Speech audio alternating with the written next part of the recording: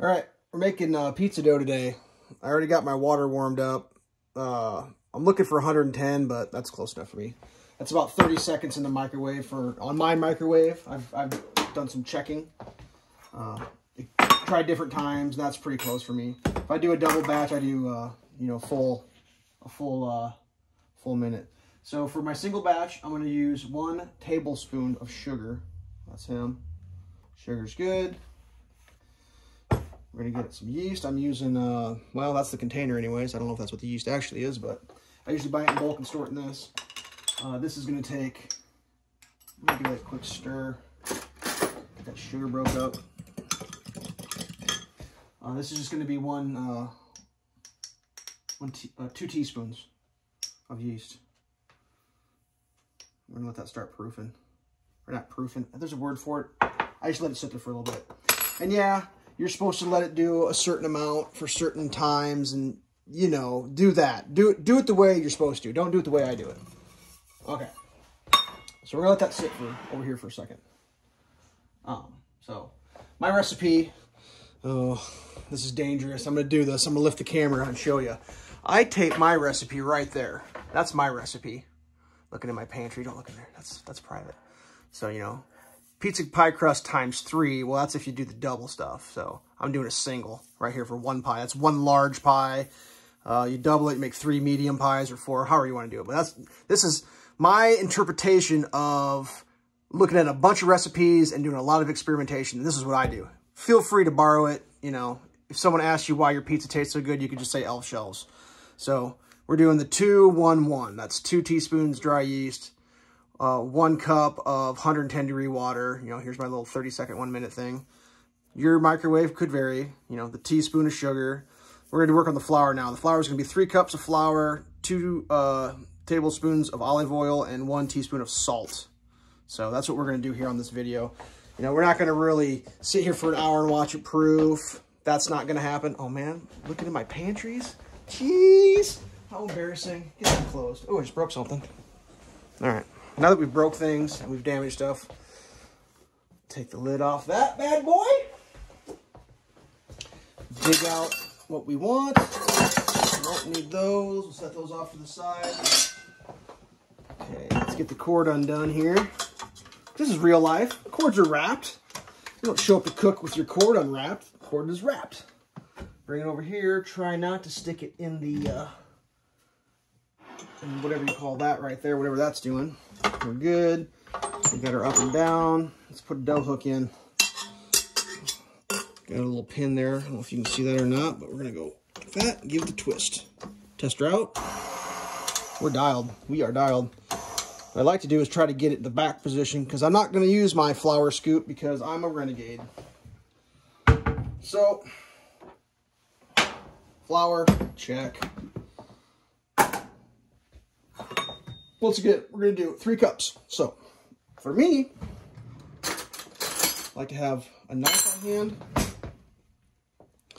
I've got, let me get this a little closer here.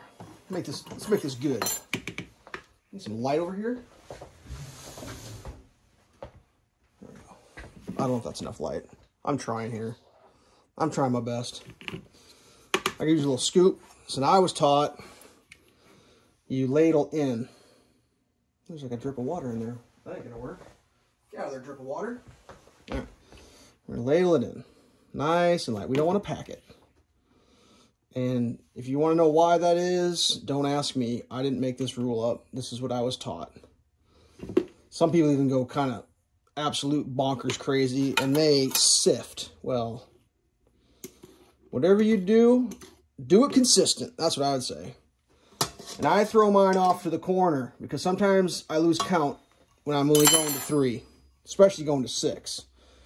Because sometimes stuff happens, like doorbells ring, phones ring, dog freaks out, cats freaks out, visitors freak out, you freak out, something freaks out, and you may not got all your stuff counted.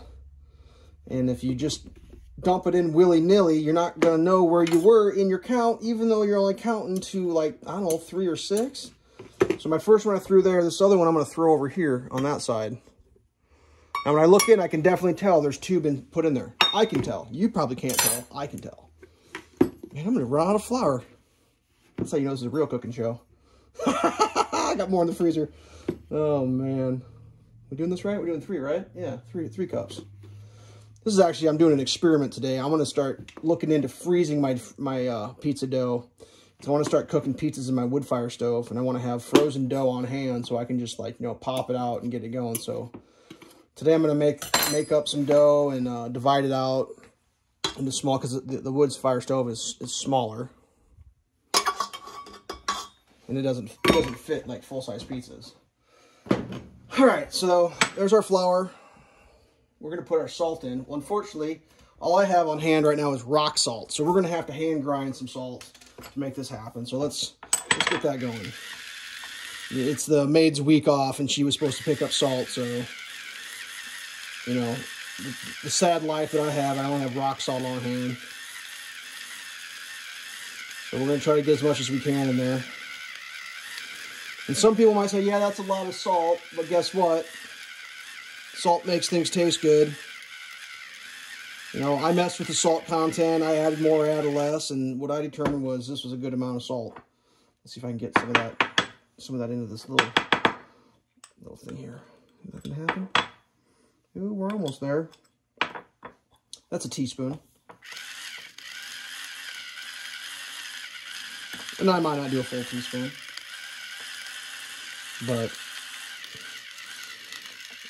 my experience has been, if I do this recipe exactly like I you know, have it written down.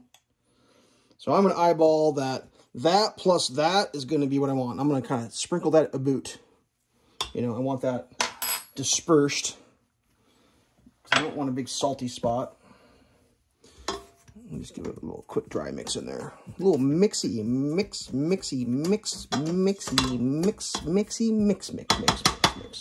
Ooh, let's check out this. How's this doing? That looks like something's starting to happen in there. That's a thing. There's a word for it. I'm sure you're smarter than me. You know it. There's a special time you're supposed to do it. You're supposed to time that. Yeah, I don't do that. This is what I do. I did that for a little bit, and I'm going to mix this up now because that's about to go in there. That's what I do. And you can scream. You can scream at your monitor right now. I'm like, no, you're doing it wrong. You're doing it wrong. Well, yeah, I am doing it wrong, but I'm doing it. So deal with it. Just because I'm doing it wrong doesn't mean it's not getting done. All right, here we go. We got our fancy, if you never saw this review, this is a Wi-Fi enabled lifestyle bottle that, no app. They forgot to make the app for it. So, but it makes really nice, you know, it's a nice dispenser. So I'm using, obviously, olive oil because that's delicious.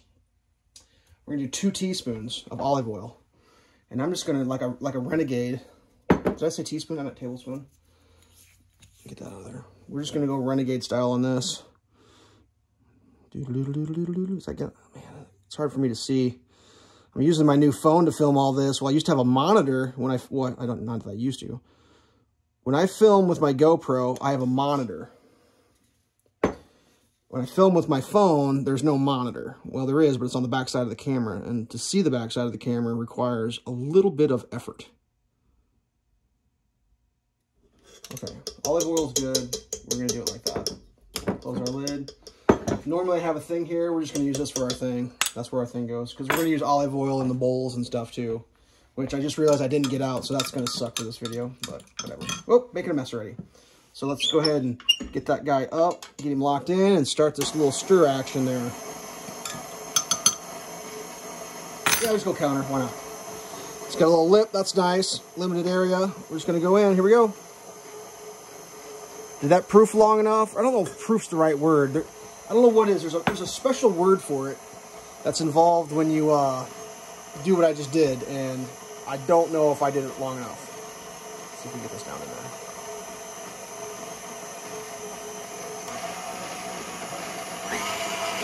Get that thing mixing. Let's do this. You got that close enough? Can you guys see what's happening in there? Just light in there. Just light adjusted. It's working it. It's catching it from the edges. Slowly. Now sometimes you got to manipulate that by hand, get a hold of it, do something with it. Is that too fast? I don't know. Maybe it's not fast enough. Could be too fast. Looks like it's too fast. Let's slow down a little bit. It's kind of coughing flour all over the world.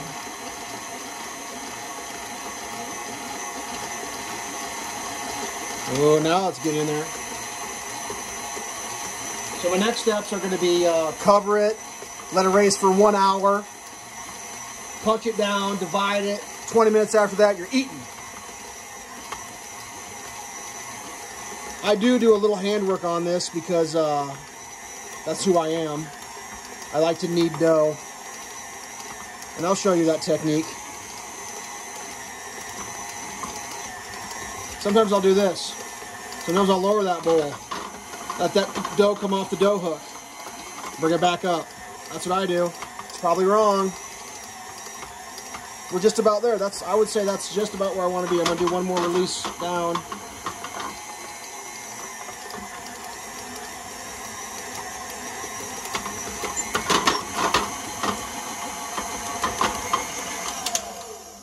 How about that? How about that? So real quick, I'm going to grab a little, well, let's reposition. Let's get our angle right here. Let's just throw a little flour out just because, you know, I saw that on a TV show once.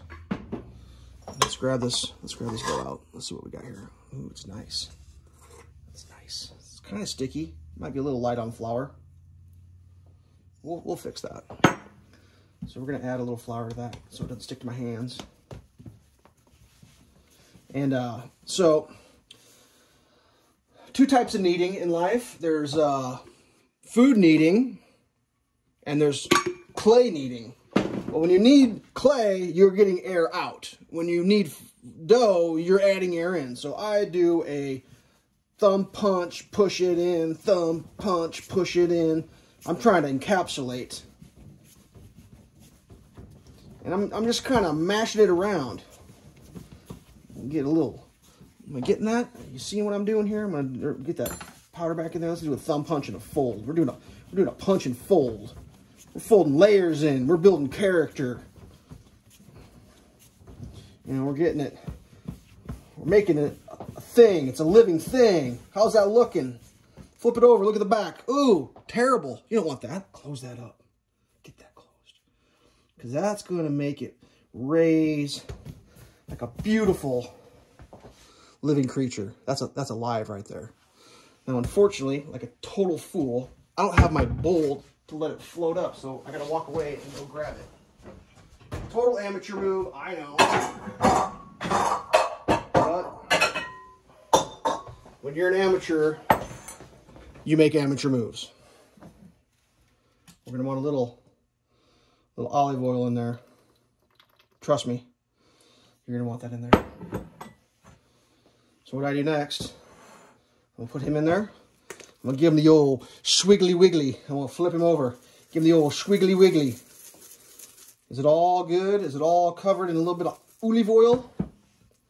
That's nice. All right, we're 13 minutes in. That's done. That's probably 10 minutes of work, 3 minutes of me extra jabbering. That dough is just gonna sit there for an hour. That's gonna float up. I'm gonna punch that thing down. I'm gonna do my thing with it, re-knead it back up into a nice ball. Let it rise for 20 more minutes, and then at that point, you're cooking, you're freezing, whatever you're doing. So that's me and my dough. That's how I do it. And I've had pretty good results. People are pretty happy with this dough. They freak out. I've been told to start a pizza business, and I don't want to make pizza for a living, so sorry. Yeah, I'm definitely not going to do that. I'll eat my own pizza, and if you know me, stop by when I make it. You can have a slice, but yeah, I'm not going into business, but I am sharing this with the world because it is a really good pizza dough, and I'm not a selfish piece of shit. So yeah, if you follow those instructions, you're going to have a good result when you're done. So do that. Give me one of these. Maybe a sub. Sub's cool. Whatever. Stay safe.